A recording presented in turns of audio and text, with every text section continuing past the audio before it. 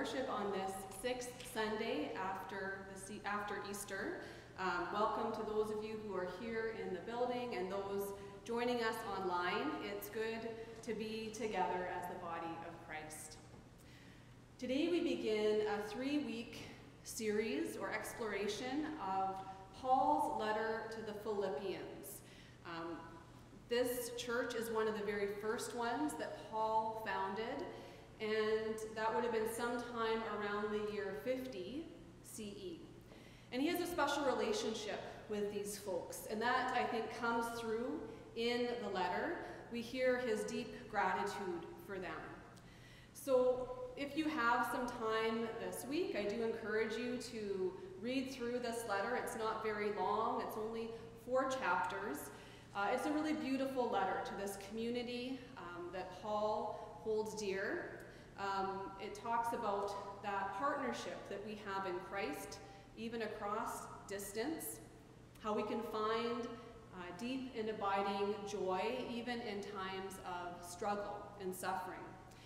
And today, as we hear the introduction of this letter, we're reminded of the power of gratitude and how important it is, how powerful it is to let those around us know when we're grateful for them and what it is that we're thankful for. One worship note, the choir, as you see, was singing today. It's not in your worship guides, but that will be after the prayer of the day in our order of service.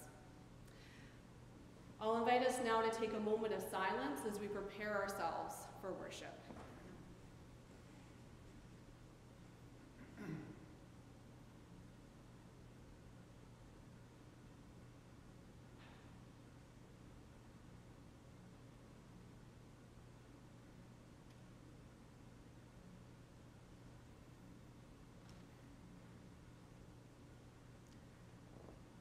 As you are able, I invite you to rise in body and in spirit for our opening hymn.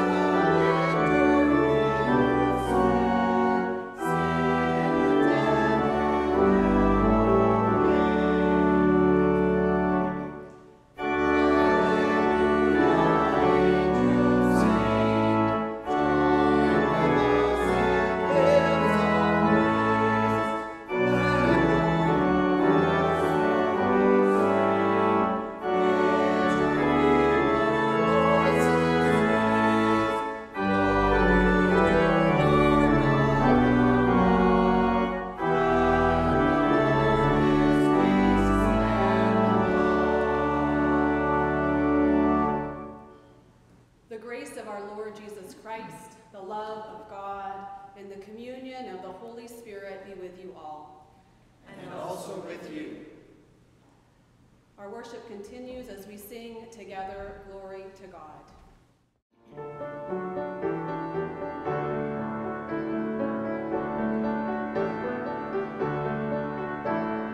Glory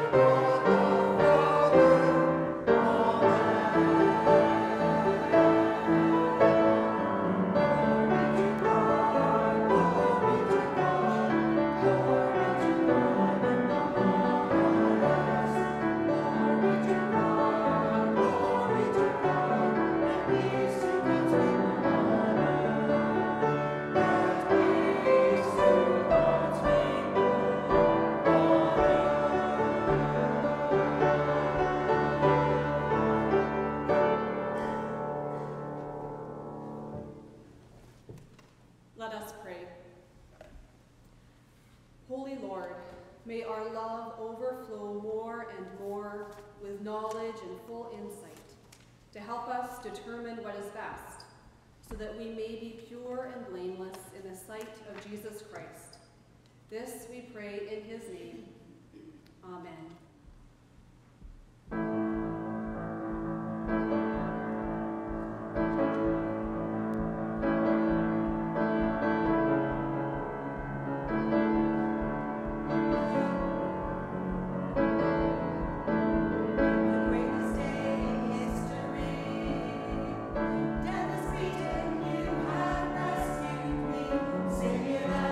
Jesus is alive.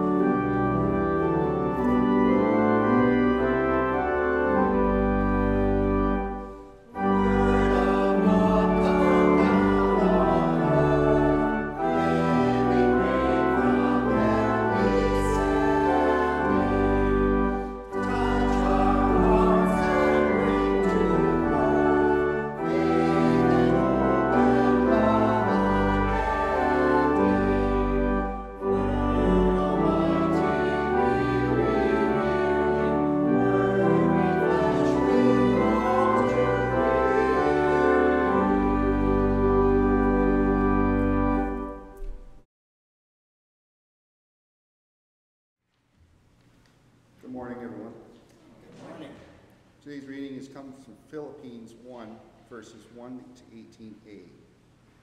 Paul and Timothy, servants of Jesus Christ. To all the saints in Jesus Christ who are in Philippi, with the bishops and deacons, grace to you and peace from God our Father and the Lord Jesus Christ. I thank my God every time I remember you, constantly praying with joy in every one of my prayers for all of you, because of your sharing in the gospel from the first day until now. I am confident of this, that the one who began a good work among you will bring it to completion by the day of Jesus Christ. It is right for me to think this way about you, all of you, because of you hold me in your heart, for all of you share in God's grace with me, both in my imprisonment and in my defense and my confirmation of the gospel. For God is my witness, how I long for all of you with the compassion of Jesus Christ. And this is my prayer, that your love may overflow more and more with knowledge and full insight to help you to determine what is best, so that on the day of Jesus or Christ you may be pure and blameless, having produced the harvest of righteousness that comes through Jesus Christ for the glory and the praise of God. I want you to know, beloved, that what has happened to me has actually helped to spread the gospel, so that it has become known throughout the whole imperial guard and to everyone else that my imprisonment is for Christ. And most of the brothers and sisters, having been made confident in the Lord by my imprisonment, dare to speak the word with greatest boldness and without fear. Some proclaim Christ from eerie and rarely, but others with goodwill.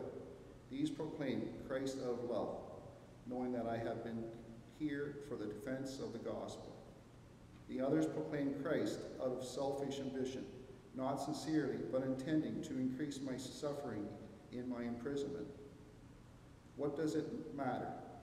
Just this, that Christ has proclaimed in every way, whether out of false motives or true, and in that I rejoice. Here ends the reading. Inspire our understanding, Spirit of God. So Paul is in prison, again, somewhere. It doesn't quite make that clear in this letter, but that was something that happened frequently for him as he traveled. From prison, it's I think helpful to keep that in mind, that that's the context, that's where he is when he writes this letter to the church in Philippi. As I said, this community that he founded, with whom he still feels a really deep sense of connection, who he misses very deeply. And in the introduction to this letter, which I think is so beautiful, he begins by expressing the gratitude that he feels for them, for the people, for the time that they spent together, for the good work they accomplished together, and for the good work that's continued to happen in that community since he's left them. And I think part of the reason it really struck me this week is that it seems like a lot of that maybe is lacking at this time and place after 2 years of pandemic. I had to make a couple of phone calls this week, where you get put on hold. And I don't know if you've noticed this, but it kind of seems anywhere, like whether it's a bank or something with the government, there's always a message reminding you to please be kind when you speak to someone, right? And you know that there's a reason that they have to put that on there. So just a reminder to me of how much that maybe is lacking at this stage when we're all feeling worn out and weary and angry and frustrated about the world, the state of things right now. It's important to practice gratitude, I think, for our own well-being, but it also is such an important way of encouraging and building up those around us. It goes a long ways. So hearing Paul's words of gratitude and thankfulness, it encouraged me to take a page out of his book or letter. And so I have another letter that I want to read for you this morning. I have it here. And it says, Christ Jesus who are in Broadhagen. Grace to you and peace from God our Creator and the Lord Jesus Christ. Every time I remember you, I thank my God. My prayers for you are prayers of joy because of your sharing in the gospel with me from the first day until now. I think back to my very first Sunday as your pastor in December of 2012, on the first Sunday in Advent. I don't know if you all remember that day, but I think Murray probably does because you were assisting that day. It wasn't quite baptism by fire, but there were 2 baptisms and Holy Communion. And so we definitely hit the ground running in one of the busiest times of the church year. And it never was lost on me then or now that you took a chance, extending a call to a young, newly ordained pastor from the big city. Although I think the fact that I grew up in Saskatchewan scored me a few rural points. And I know I took a chance moving from downtown Toronto to Broadhagen, a step of faith for all of us. But here we are, nearly 10 years on, and I think the Spirit maybe knew what she was doing. As a new pastor, you provided a safe and welcoming place for me to learn and grow, and I'm still so grateful for the way that you continue to be open and willing to try new things, at least once. Like the narrative lectionary, learning new hymns and communion liturgies. Pre-COVID, when we would do our Maundy, Thursday agape meal, or the couple of times we combined our annual meeting right with the worship service and did that in the basement. You care so well for this church, both the building and the ministry. And I can still remember when I interviewed with the call committee being told that at St. Peter's, when a need is made known, people step up. And I've seen that in action more times than I can count. You step up, you show up, you model what it means to be servants of Christ. And so it's with joy when I recall all of the baptisms and confirmations and weddings I've been a part of here. I'm so excited to celebrate another confirmation in just 2 weeks with our current class of 11 confirmands. How amazing is that? And such an incredible group of young people. Of course, I've been privileged to celebrate the lives of so many of our faithful departed. And when I'm up here, if I close my eyes or imagine, I can still see them sitting in these pews with us. I know that their faith and love still lives on in each one of us. We've certainly been through a lot together, especially in these last 2 years of navigating a global pandemic. During this time, our church councils in particular had a lot on their shoulders. They had to make some really difficult decisions about when and how to gather, how to balance the need for connection with the need to do that safely. With people on all sides of things, it has been hard, it's been tiring, and we haven't always seen eye to eye. But the conversations have always been respectful and grace-filled, and there's never been any doubt that we are all in this together. I've heard it said about the church, what an odd assortment of people, but see how they love one another. And I don't really like the idea of calling us odd. I don't think we're odd. But we certainly are an assortment of different people, different ages and stages in life, different interests and points of view. But as I said, if the way we have navigated the pandemic is any indication, it's clear to me that you do indeed love one another. You witness to God's grace and love for all people, no matter their walk of life. This is a community that glorifies God by embodying that unconditional love God has for each one of us.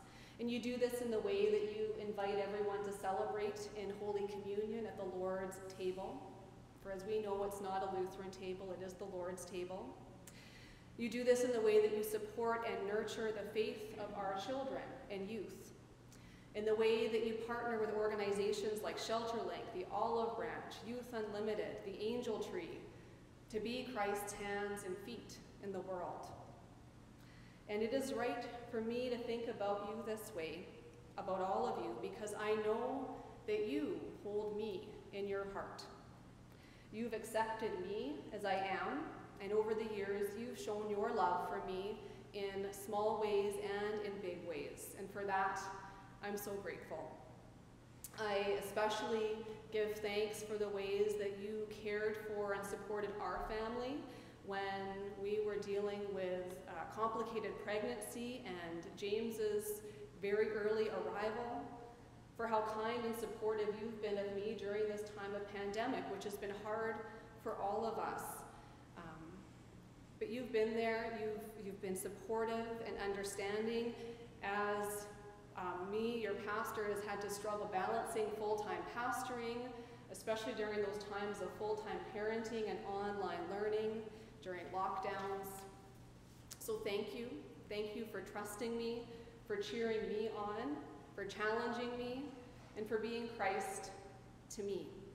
I know that you hold me in your heart, and I want you to know that I do every day hold you in mind. I am so grateful for you. I'm so grateful for the way the Spirit led me here 10 years ago, just about now. And this is my prayer for you, that your love might become even more and more rich with knowledge and all kinds of insight. I pray this so that you will be able to decide what really matters, especially when times get tough. May you be filled with the fruit of righteousness which comes from Jesus Christ, in order to give glory and praise to God. Thanks be to God for you, for each one of you. And all glory be to God, who is our source and ground of being. From your sister in Christ, Pastor Laura.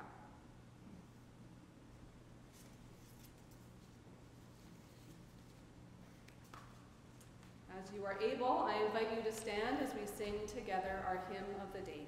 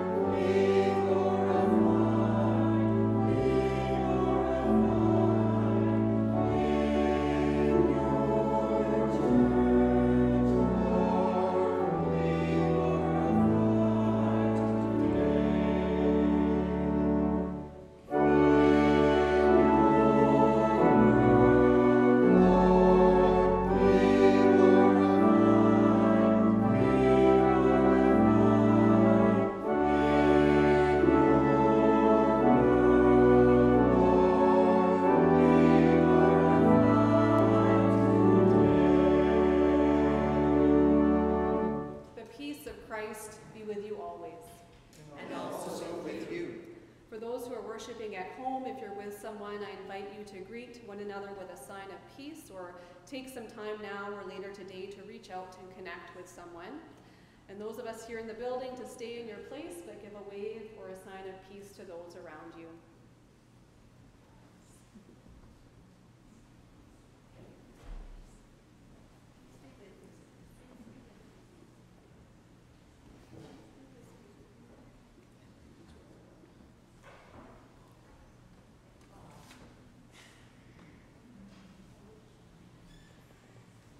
come before God now in a spirit of thanksgiving. As the words of our offering hymn invite, as you're comfortable, I also invite you to open your hands as we offer all that we have to Christ's service.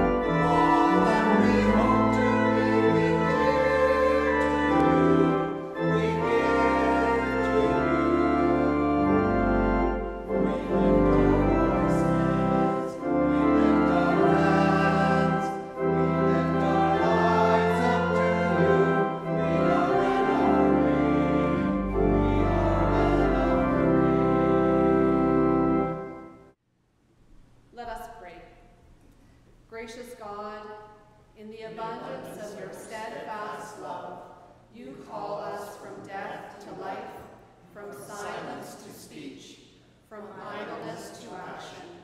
With these gifts we offer ourselves to you, and with the church through all the ages, we give thanks for your saving love in Jesus Christ our Lord.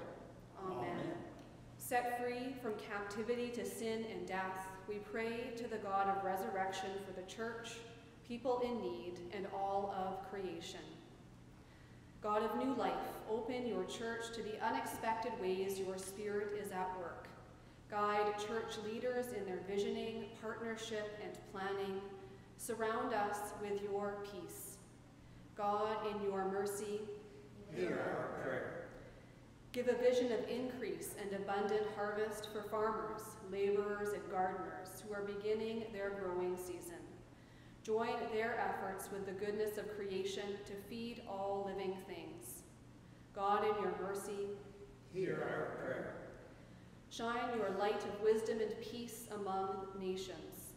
When those in power seek to assert dominance over others, confound their ways and make them yield to your humble authority. God, in your mercy, hear our prayer. Bring your healing and peace to all who need it. Especially we pray for Pastor Christine, Betty, and those we name before you now.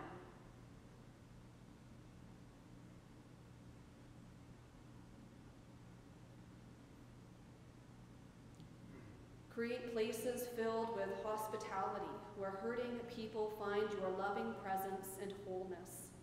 God, in your mercy, hear our prayer. Uphold the work of ministries and organizations in our communities who assist people experiencing homelessness, citizens returning from prison, and all marginalized people. Accomplish your will through their efforts. God, in your mercy, hear our prayer. We pray for our siblings in Christ, for the people of the Free Reformed Church, Bornhope, and their pastor, John Prosey, for the people of Redeemer Lutheran Church in London and their pastor, Catherine Gong. God, in your mercy, hear our prayer. We pray for those dear to us and those in our weekly St. Peter's prayer cycle. For Joey, Krista, Jamie, Paisley, and Thomas Glover, Jeff, Kelly, Austin, and Brianne Bauer, Al and Elaine Binning and Ryan Lane, and Joyce Seaman. God, in your mercy, hear our prayer. Into your mercy, O God, respond to these prayers and renew us by your life-giving Spirit through Jesus Christ our Savior. Amen. Gathered into one by the Holy Spirit, let us pray as Jesus taught us. Our Father, who art in heaven, hallowed be thy name. Thy kingdom come, thy will be done on earth as it is in heaven. Give us this day our daily bread, and forgive us our trespasses, as we forgive those who trespass against us. And lead us not into temptation, but deliver us from evil. For thine is the kingdom, and the power, and the glory, forever and ever. Amen. Please be seated for a few announcements.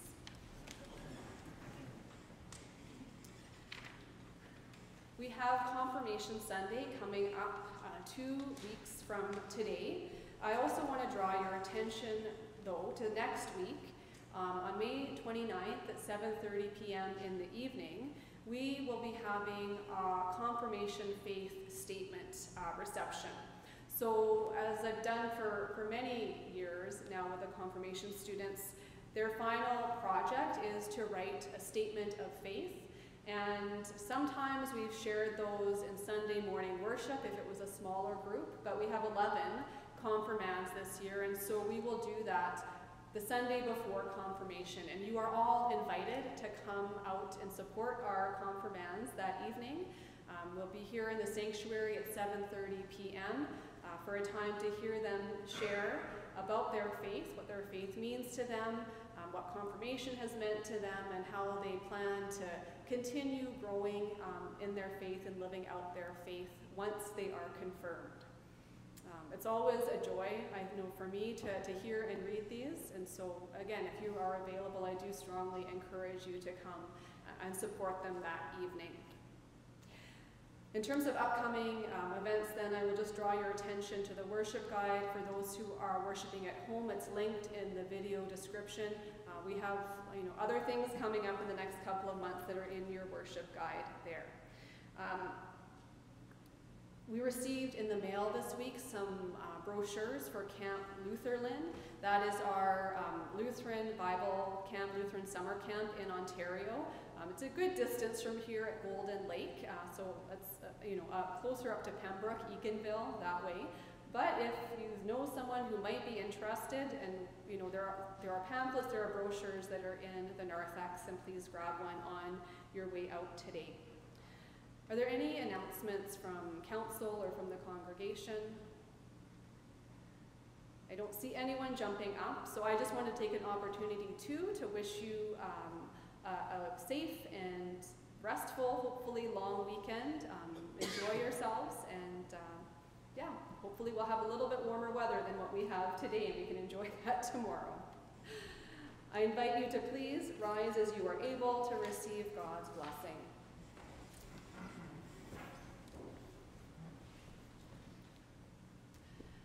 God, the author of life, Christ, the living cornerstone, and the life-giving spirit of adoption, bless you now and forever. Amen. Let us sing together our sending hymn.